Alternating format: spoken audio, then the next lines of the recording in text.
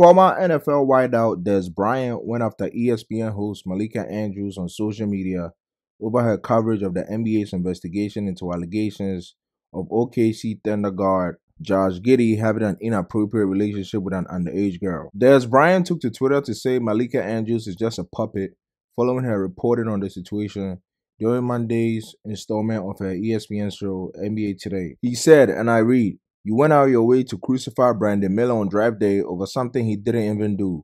Why haven't you said nothing about Josh Giddey? I advise you not to make this a black or white thing. Your parents really raised you wrong, and just because you went to a private school don't make you better. You appeal, and I know you're kind. You're just a puppet.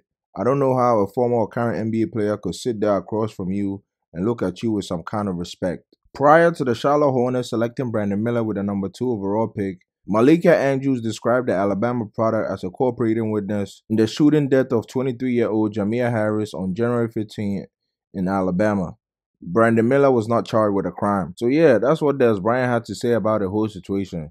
But the police are also doing their due diligence of the recent trouble allegations surrounding OKC player Josh Giddey, with officials opening an inquiry into whether he had an inappropriate relationship with a minor. Newport Beach Police Department is currently investigating the allegations involving Josh Giddey made on social media over the past week to see if there is any validity to the claims and if any laws were broken. So yeah, let me know what you think about the whole situation in the comments down below.